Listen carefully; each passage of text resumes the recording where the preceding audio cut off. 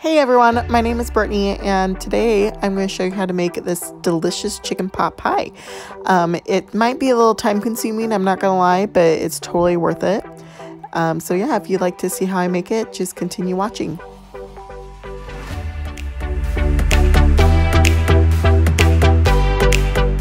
We are making homemade chicken pot pie. So this is the things you will need.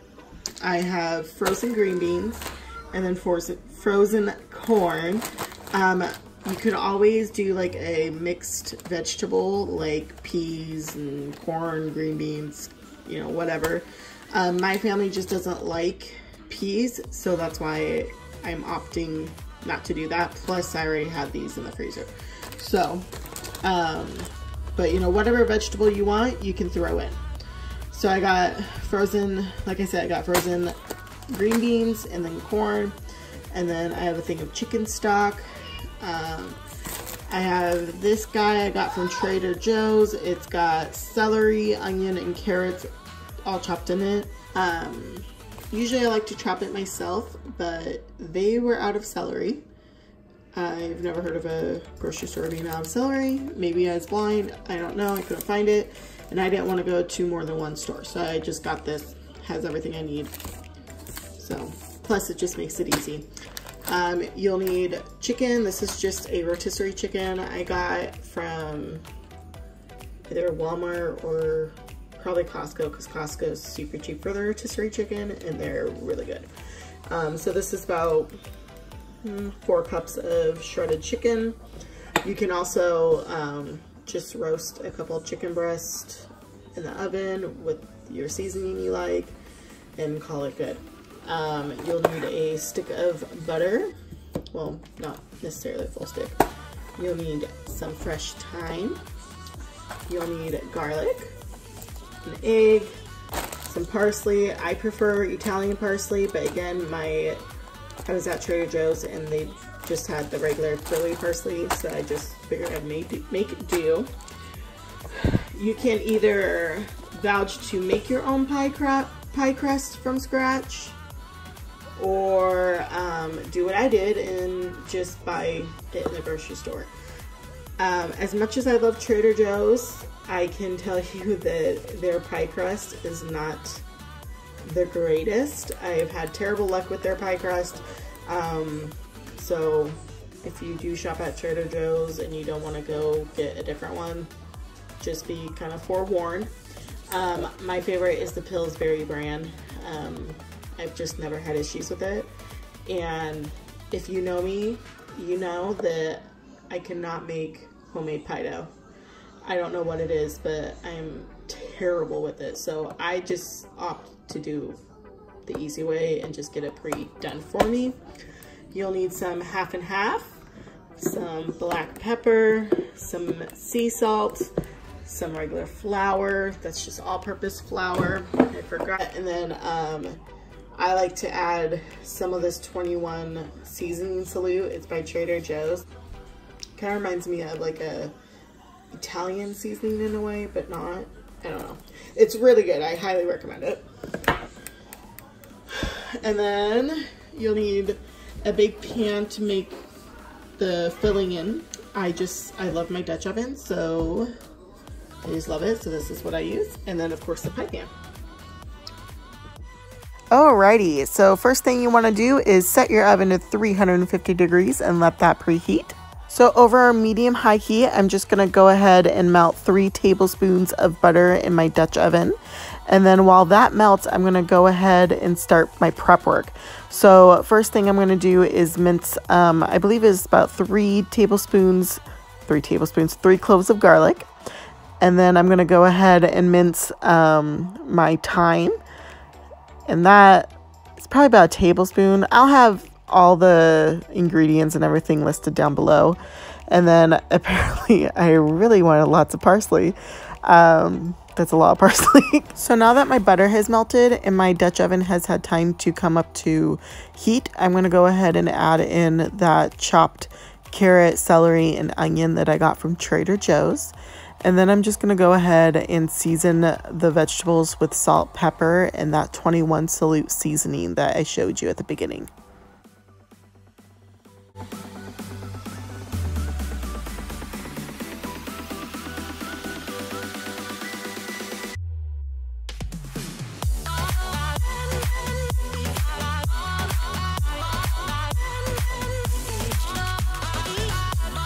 So while my vegetables continue to cook in my pan, I'm going to go ahead and take the time to spray my pie pan down with some cooking spray. This will make life 10 times easier when cleanup comes around. There's nothing worse than trying to clean a nasty caked on mess because you forgot to spray the pan. And then I had to keep this clip. This is my son David. He told me that it was hot and had to blow on the food to cool it down, so I had to keep it. Fun fact about me, I actually have twins. I have boy-girl twins, and yes, he does have duct tape around his diaper, and that's because him and his sister will go around taking each other's diapers off and then peeing everywhere. I've done everything I can. I cannot get them to keep their diapers on, so we just do that. And then I just added a couple more tablespoons of butter, and that was because I noticed that the pan was a little dry and the vegetables weren't sauteing like I'd like. And then I just added the garlic that we prepped earlier, and I'm going to stir that around. So while our vegetables can finish doing what they need to do, I'm going to go ahead and just prep our liquid. This just makes it easier for later, when that way you're not trying to like do 20,000 things at once. So I just go ahead and add my chicken stock, and then my half and half together. Since it's all going to go in at the same time anyways, it doesn't matter if it's mixed together. So I'm just going to do that.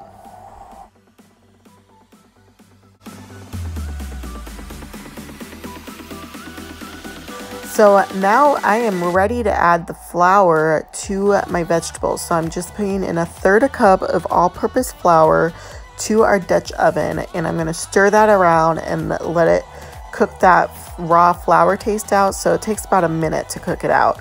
So I'm just going to go ahead and do that. So now that I've cooked that flour for about a minute, I'm going to go ahead and add that liquid that we prepped earlier. And I'm just going to add it to the Dutch oven, and I'm going to stir it around and allow it to thicken.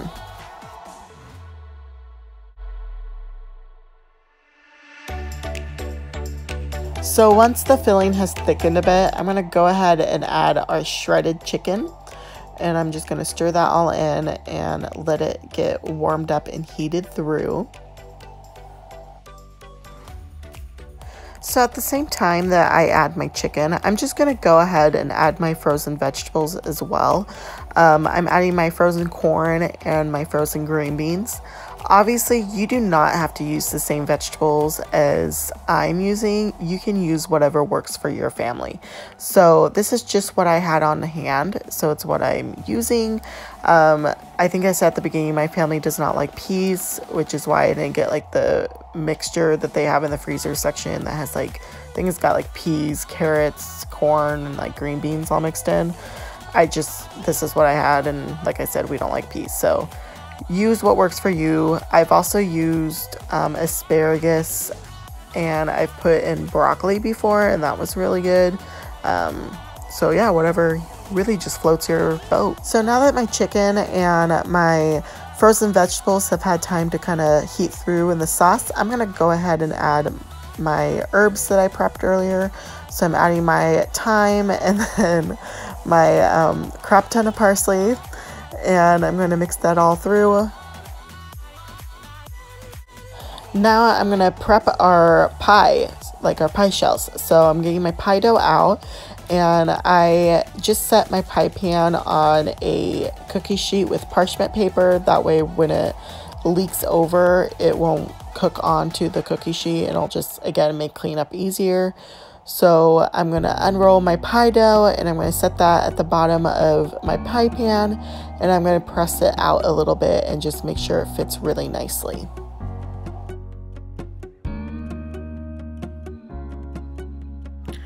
So now that our pie dough is all prepped, we are to the point that we are gonna add that filling that we've been working on.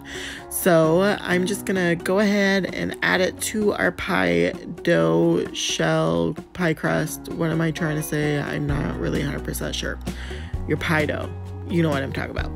So once that's been added in, I'm gonna go ahead and get the top pie crust out, and I'm gonna add that on top of my pot pie.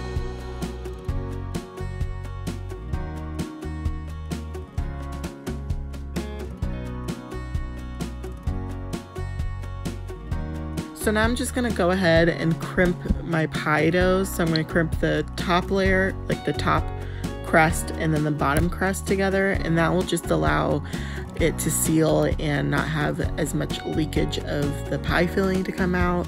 You're still gonna probably have some leaking, if that makes sense, like some overflow, but that's totally normal. Plus on my pie, I got a little bit full.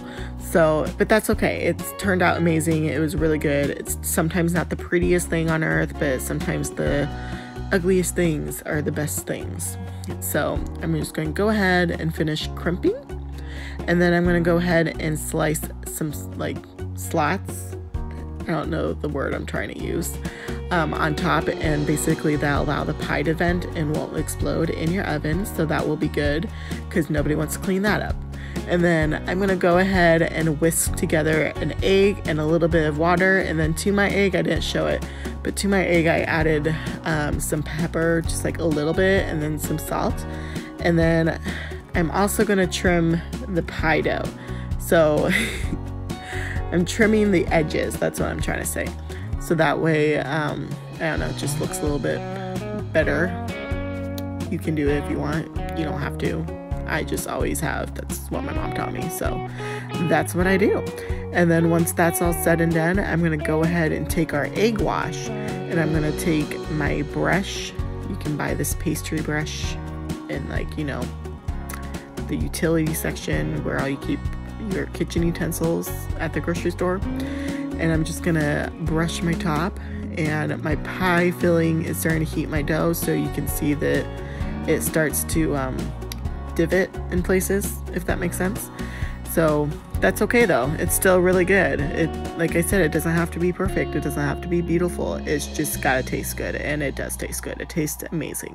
So we're just gonna do our egg wash, and then we're